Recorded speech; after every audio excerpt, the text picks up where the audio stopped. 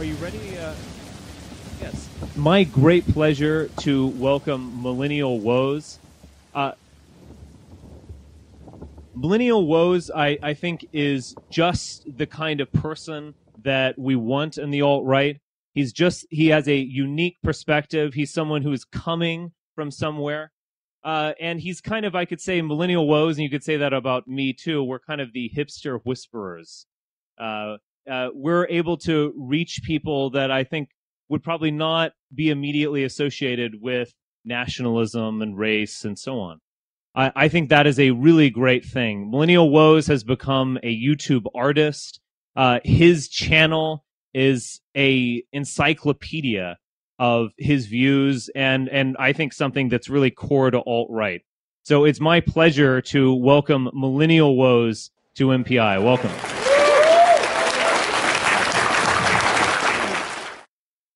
Okay. All right. So I'm not talking about capital N nihilism, which is a field of philosophy which has its own merit. But that's kind of irrelevant to what we see in society today, Western societies. What we're talking about is the pervasive attitude, and it's not just in Western society, I should say.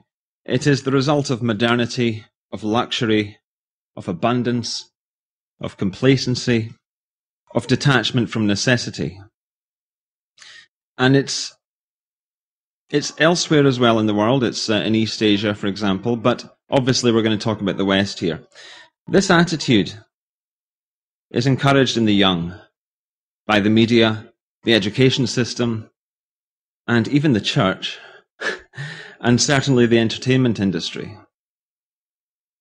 So before I continue, I want to describe the genesis of this speech. A few months ago, a young man got in touch with me on Facebook, and I think he was 18. He knew a girl, and I don't know what the relationship was, but he was trying to get through to her because she is very, what I call small n, nihilistic.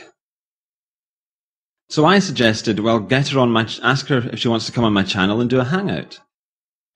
She didn't want to do that, understandably. So I said to him, okay, get her to come up with a set of questions for me to answer, and I'll do them in a video, a reply video. And so she did. She's come up with 6 questions. So I was going to do this reply video, and then I thought, well, actually, it could make a good speech. So I'm going to attempt to make a good speech out of this now, working largely from notes. And I'll just go through each of her questions and then summarize at the end.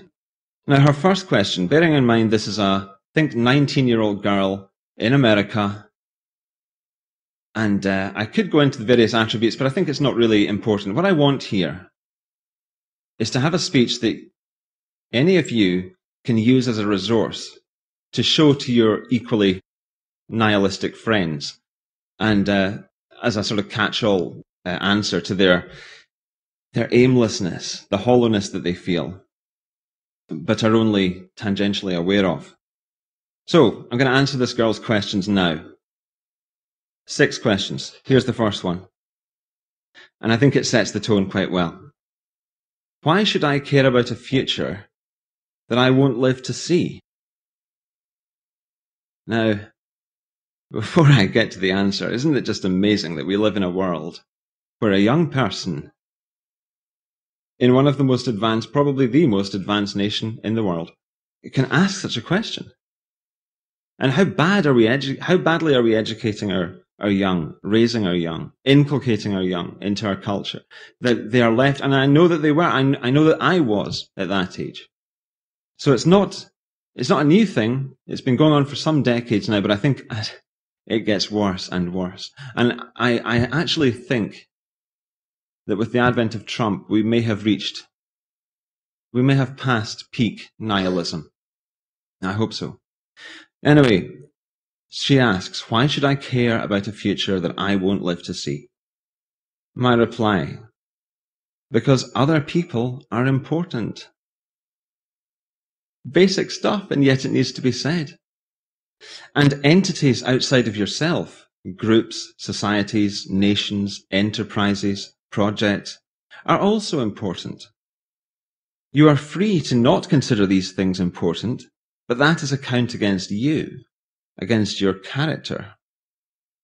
Because if somebody only cares about themselves, they are an unpleasant, narcissistic, self-absorbed, and egotistical person who will build unhappiness for themselves and win the lukewarm contempt of their peers eventually. But a more direct answer to the question would be this. Everything that you have because other people had exactly the opposite of your attitude. You have inherited wealth, technology, traditions, systems, infrastructure, culture, and architecture, among many other things, from people who did care about a future that they wouldn't live to see. It is precisely this that gave their lives meaning. Nothing is meaningful if it is produced without sacrifice. And no sacrifice is possible without effort and pain. I'm sorry if this is sounding a bit black pillish, but I think it is the truth. Effort and pain are not the end of the world. We survive, we keep going, we regenerate. And your life would be empty, frankly, without effort and pain. So do not be afraid. Give your effort, endure the pain, make the sacrifice, create the meaning. That's my answer to the first question. That's why she should care about a future that she won't live to see. I hope that's comprehensive enough. Number 2. Why should I care about one race or culture more than another? The short answer, of course, is loyalty. Those other races and cultures are not yours. That does not mean that you shouldn't care about them at all, but you should see your own race and culture as your priorities, because they belong to you, and you belong to them. Again, this is stuff that needs to be said in 2016. Why do you belong to them, and why do these things belong to you? Because of the historical threads maintained by your ancestors. Nobody else is going to look after your race and culture. They are your responsibility, and yours alone. And you don't have the right, you don't have the option to abandon them. The third question. Why should I bother worrying about moral, in speech marks, worrying about moral values, if it doesn't really hurt anyone else? And apparently by moral she is mainly referring to sexual morality. Interestingly, this is quite apt because about a year ago now, I did a video specifically about this. Well, I did several videos about this. And also there was another one about bestiality. And don't be scared, but that is a subject that fascinates me because you can't explain, and this is kind of difficult, you can't really explain why bestiality is wrong. Can anyone? I'll shoot your answers down if you do, because I've gone through them all. This is the point, and I'll try to get to it here. This is my answer to her question. Why should we care about things that don't harm people? Moral values if it doesn't really harm people. Moral codes identify not only behaviours that are actively harmful to people, but also behaviours that are what I call passively harmful. The consequences of such actions are not immediately detrimental, but their cumulative effect is to degrade the soul, shrivel the spirit, weaken the will, and poison the mind. If you behave selfishly, you become selfish. If you sleep around like a slut, you become a slut. If you don't take other people seriously, you eventually become incapable of taking other people seriously. I really wish teenagers today knew this stuff, because to talk to them, this stuff comes to them as like out of thin air. They don't. It's another language. They don't realize this. Now, the point is that we are affected by our own behavior. Our behavior colors us and shapes us at a deep level, which we might not be aware of. But The wisdom of our ancestors warns us of these dangers, because they did some of the heavy lifting for us, so that we wouldn't have to learn everything the hard way. The fourth question. How do you even know if things are going to get really bad? Nobody can see the future. Now, I answered this as a separate video because I thought it was big enough of a question that it could be dealt with on its own, so that's on my channel.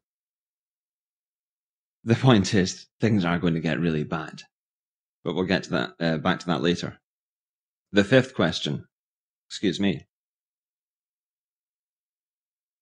You talk about how your race, whites, may go extinct. But why does it matter? Your DNA will still exist in racially mixed descendants.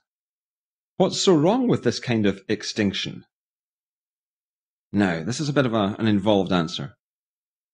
It's true that race mixing has always happened. It might surprise some of the reporters here to hear me saying that, but I think everyone in this room acknowledges the way we came about. And since race mixing allows new human groups to emerge, it undoubtedly played a vital role in our evolution. However, it is not a simple or benign process. It's also not a necessary process, by the way. We have other options, much, much better options. But anyway, let's concentrate on this. It's not a simple or benign process. Mixed-race children and mixed-race groups of adults lack identity and belonging. This makes them more susceptible to depression, suicide, self-destructive behaviours, and rootless cosmopolitan nihilism. Also, race mixing en masse leads to the extinction of a group, or even two groups, because they've mixed. So what is wrong with that extinction? First, would you hold this attitude about a type of dog, or cat, or whale? Isn't it so bizarre that they never do? They talk about the disappearance of some subspecies as a tragedy. Yet when it comes to us, the human race is fine. Mix, mix, mix. It doesn't matter. I'll return to the notes. Everyone understands the value of these subtypes of species. From a completely detached universalist perspective, such as comes naturally and honestly to nobody, nothing really matters, since there is no context for it to matter in. From a slightly more honest and less universalist perspective, what matters is that sentient life on planet Earth continues. From a still more honest and less universalist perspective, what matters is that the human species continues. And if one subgroup within it becomes extinct, that's not a terrible thing. From a detached universalist perspective. But you do not have that perspective. You're a mammal. You're not a moral or intellectual calculator. You're a human being. Now, as for why the extinction of an ethnic group matters, well, let's see if culture matters more. Culture matters, but I think it's of secondary importance here, and here's why. What is it to be a British person? And I've chosen British deliberately rather than American for reasons that should become obvious. Is there a set of values or characteristics that makes somebody British? Civic nationalists would say yes, but they're wrong. Because you can't name these values. And every attempt to do so, it just comes off as pathetic. It's delusional. How am I British? By holding which values or beliefs do I qualify as a Scottish person or a British person? There aren't any. There's drivel that my government pretends to believe in. There's drivel that I and other Scottish people are pressured to pretend to believe in. But all of this is nonsense. It doesn't matter what beliefs I hold. The reason I am British is that I am of that group. Genetically, ancestrally, historically, and culturally, and geographically. I would love the British people even if they became communist. The traits and values they happen to believe in are not what makes them British. It is implicit, obscure, esoteric, nebulous. It is dreamlike, and it is self-justifying. It is a thing in and of itself. It thrives on its own momentum and exists for as long as it chooses to. The final question, number 6. I have a job, and I have a plan for my future. She plans to open a restaurant. And none of the stuff you go on about really affects that plan, so why should I care about any of it? Well, first of all, I would say to her, because I don't want to seem like I'm mocking her. She's 19. Everyone's confused at 19. So I say, good luck with the restaurant. These things are important. We can't all be living in the clouds all the time. And yes, you derive your identity, you build your identity by doing things. So it's important, and I'm not trying to belittle that. But on the broader matter, I don't expect everyone to be a leader. Not everyone needs to be obsessing about the state of the world, and certainly not everyone should claim to have solutions for the world, and to know how it should be changed. But I think everyone should care about the world, the state of the world. It affects us all, and every one of us has the ability to influence things and each other.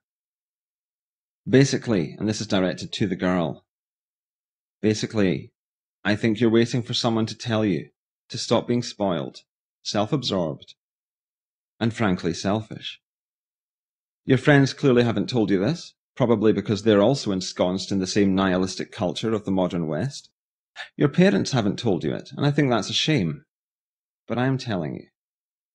And deep down, you know this stuff already. Your instincts are trying to tell you something. But you haven't learned how to interpret those instincts.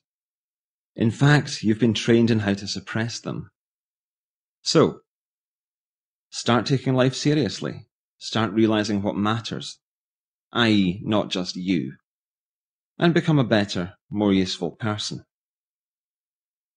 Now, to return to the matter of whether things are going to get worse. In the West in general, unless circumstances change radically and deeply, and I'm not sure that Trump is quite capable of the kind of radical, deep change that I'm proposing, but unless that kind of change happens, yes, things are going to get really bad. And therefore, you should start caring. Because apathy is the number one problem here. Apathy is the cause and the effect of the nihilism. The number one problem in the West today is that people have something like the following attitude. Nothing really matters. It's all about me, and I should suit myself, and not think about the future beyond my death, or the past beyond my birth. I don't care if my group ceases to exist. I don't care about what I leave for my descendants, because I don't appreciate the fact that what I have came from my ancestors. Genetics and ancestry may connect them and me, but time and the assurance of the Jewish media separate them and me. In fact, I revel in feeling no connection to my ancestors at all, and in not caring whether my descendants are even born. It's all about me. To which the obvious reply is, it isn't. It really isn't. Well, that's true on the one hand. Let's examine that first. It isn't all about you. You belong to a group, and you belong in that group. You are one part of a very long and ancient story. You are the descendant of thousands of years of evolution, of cultural development, of traditions, of religious and philosophical thought, of artistic exploration, and genetic distillation. The language you use, the things you understand, the way you see the world, the ways you are able to see the world, the clothes you wear, the music you call your own, the architecture you are familiar with, the stories you know, the features of your face, the shapes of your bones and internal organs, and every single one of the 37 trillion cells in your body. All of these things attest to the fact that you are of this story. You are not alone. Your life is not meaningless. You don't have to start with nothing and end with nothing more than products. You are not an animal, and it is not just all about you. On the other hand, it is all about you, within the context I just described. You exist in a context of peoplehood, of history, of culture. That context is what makes you meaningful, more than a mere creature, a mere agglomeration of genes. The context which makes you meaningless is the one that you know today, the one that tells you that nothing really matters. It's all just arbitrary consumer choices, that you exist on your own and with infinite possibility and zero attachment. That is the context which divorces you from any meaning and from any possibility of the sacred. You are an individual, and that is precious. But you're also one member of a group, one part of a story. It does not in any way negate your individuality or your sovereignty as an individual to be a member of a group. In fact, it enriches your individuality and gives it meaning that you almost certainly cannot build on your own.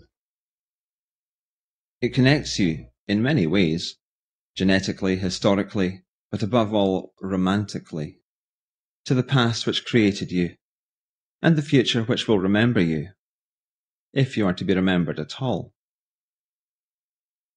And if you are to be remembered at all, it is most likely going to be by the inheritors of that which you own and look after today. Your descendants, your people, your birthright, your responsibility, your gift to the future, new generations of people who could be at one with you, who could recognize you, who could understand you at a spiritual level. This is how all people used to live. You, the millennial or Generation Zer of 2016, have been reduced to market choices. These are arbitrary and meaningless. The identity you were born with and into is neither arbitrary nor meaningless. It is sacred and bursting with meaning. See beyond your immediate context, the one that is fed to you from your smartphone and the strip mall, and recognize your place in this great, soul-nourishing and life-affirming situation. And if you do so, and if everyone does so, then we can cure our culture, raise our spirits, increase our birth rates, save our peoples, regenerate Western civilization, and resolve all of our various, numerous, but ultimately defeatable millennial woes. Yeah. Thank you.